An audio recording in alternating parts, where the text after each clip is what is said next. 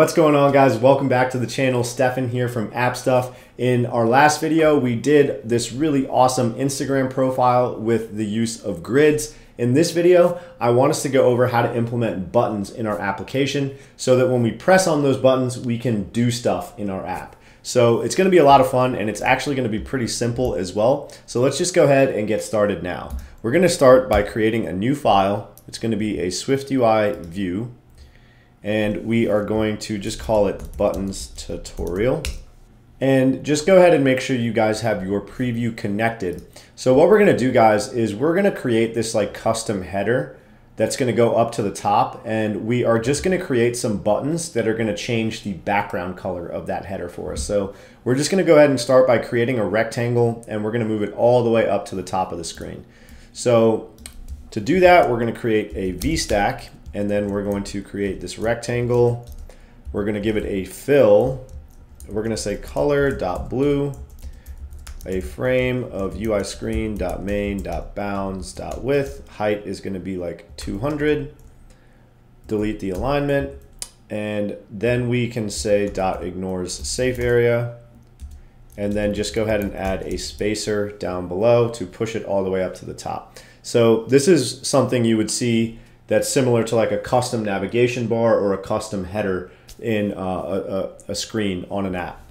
So now what we're going to do is create some buttons here so that when we click that button, it changes the background color of the header. So let's just go ahead and create our first button. So we're going to say button and open up your parentheses. And I want you guys to select this option that says title and action. So we're just going to pass in a string here. So I'm going to call this basic button. And then tab over, you can literally just hit tab and it'll take you over to this next input parameter, and hit enter on that action guy. And it's going to open up this closure for you. So basically what this means, guys, is that anything we place in here inside of this little block that's part of this button is going to get executed when we hit that button. So that's why you see this little guy that says code here. So now what we need to do is add some code into this block so that the button actually does some stuff. So right now you guys could just hit play and on the simulator up at the top there, and you guys will notice that this is like a clickable item, right? So that's like the native button sort of functionality that SwiftUI gives us. It's pretty cool. We just pass in this text and it creates this button for us. But you guys notice that it's not actually doing anything. So what we're gonna do, guys, and this might be a little confusing, and we're gonna cover it in more detail in the next video, so don't worry, but we're gonna go up to the top of the file and we're gonna create something called a state property. So say @ and then capital S state var background color. And then we're gonna say equals color.blue. So now we have this property that we're going to modify, and when we modify this property, that's going to change this background color. So we have to actually remove this guy that says fill and pass in this property that we just created, background color. So now the rectangle color is based on this property that we created, and it's a state property. That means that when that property changes, it's going to reconfigure our view with the new state of that property. So basically, if I change this color to pink, then because this is recognized as a state property, it's going to say, hey, when this changes, I need to change the state of the screen. And it notices that the rectangle color is based on that state property. So when we change this to say pink or yellow or blue or purple, it's going to regenerate this header and change the background color for us. That's a basic explanation of what we're doing. So in this button closure, you're just going to say background color equals color.pink. So now, guys, if I hit resume here and I tap this, let's wait for it to do its thing. You guys notice that it changes my background color to blue. So that's super, super cool, right? So one more time, guys, just a quick explanation of that. Our rectangle, its fill color is now based on this state property. So whenever that property changes, it's going to reconfigure the rectangle with the new state of that property. That's why it's called a state property. So when we click the button, that's when we're modifying this state property. So we're saying, hey, background color is now equal to pink. And then it's going to say, hey, you changed the state. So then it reconfigures this rectangle with the new background color.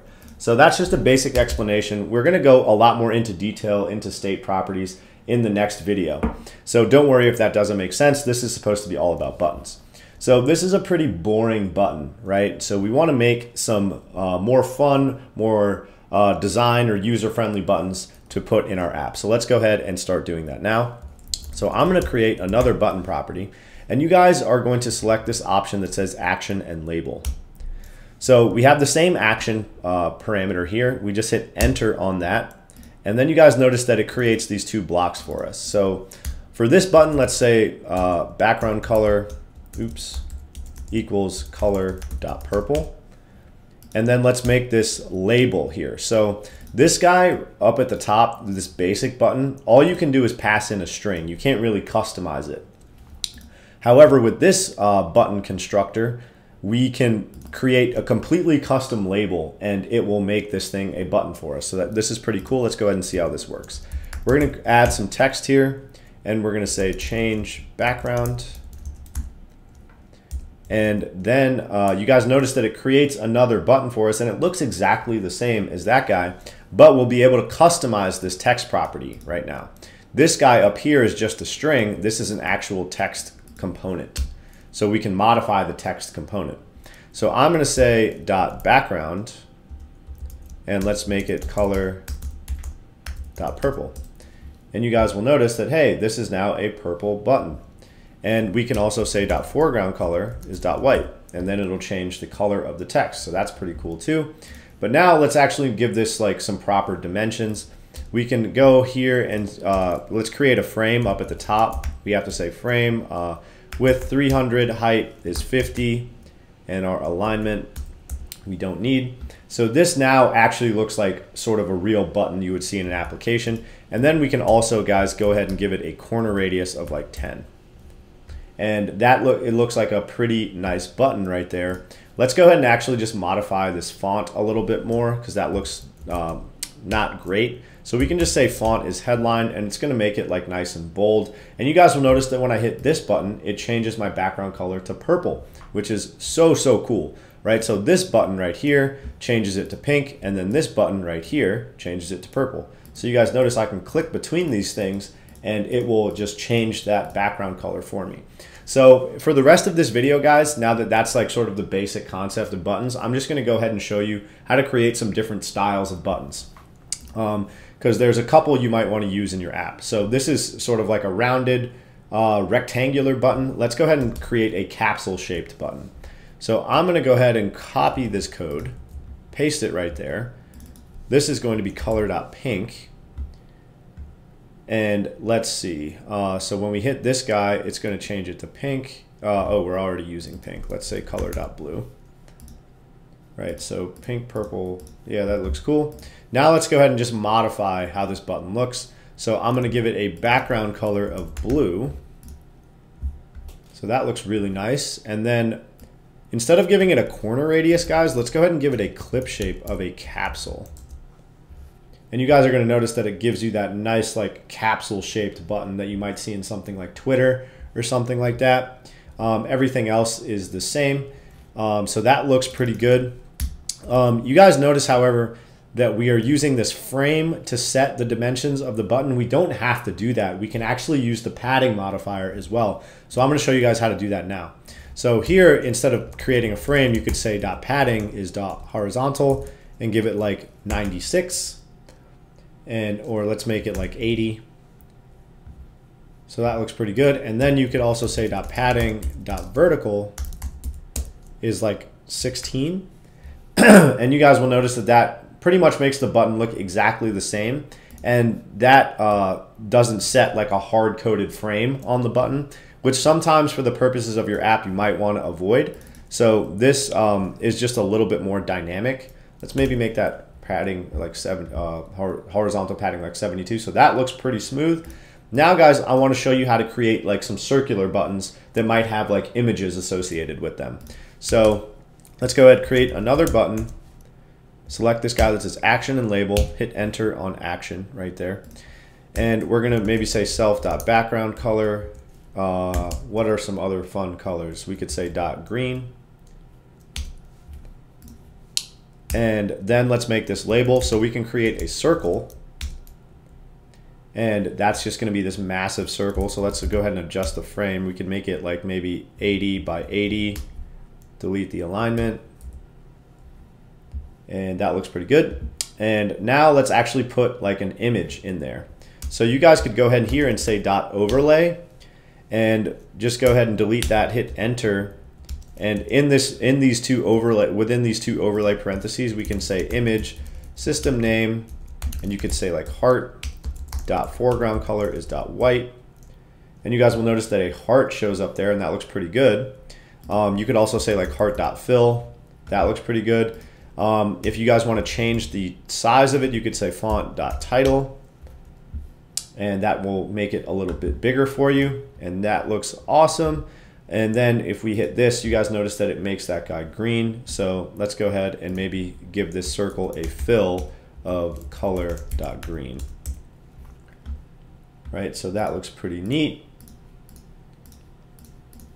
And guys, something you can also apply to buttons is something called a shadow. So if you guys pay a close attention to how this looks, go ahead after that overlay and say shadow and just give it a radius of 10. And you guys will notice that it gives it this nice sort of gray shadow on the border of the button. And that sort of just makes the button look like it's popping out a bit more and gives it a little bit more dimension. So that's pretty cool. And then I'll show you guys another way of doing this. You don't have to use the overlay. You could do this differently, very similar to how we accomplish sort of the same thing up here in different ways. You could go here and just copy and paste that button. And instead of creating a circle, you could just create your image. So we could say system name, we could use a bell. And I could say like dot frame, or let's give it a font of dot title, so it makes it a little bit bigger, dot frame, and let's say maybe like 80 by 80 as well. So that gives it that same frame. But you guys, we're building this around an image instead of a circle. Then you could give it a background of like color dot yellow, and you guys notice that that gives it that like square shape. And you could apply a clip shape of a circle here, just like that. So that's pretty cool. You could also apply maybe a clip shape of like a rounded rectangle with a corner radius of like 10.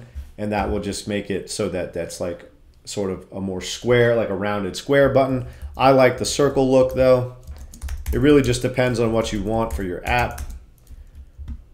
And then also guys, make that foreground color .white. So that looks really good. And then we can, also just go ahead and apply that shadow to this button as well. Give it a radius of like 10, and that makes it look really, really good. So then when we press this guy, let's make it color.yellow. So this is looking pretty smooth, guys. That's just a bunch of different buttons. These are the most common like forms of buttons you're gonna use in your app, in your apps. You guys notice though that you could literally make anything you want a button, right? You could create any sort of custom view that you want and will have the functionality of a button. So that's something that SwiftUI gives us the ability to do, and it's absolutely awesome. But that's gonna wrap it up for this tutorial, guys. In the next one, we are gonna start covering more about state properties. Like that's what we saw up here, and sort of how SwiftUI works with the use of state properties. And that's gonna be a lot of fun. We'll see you guys there. Peace.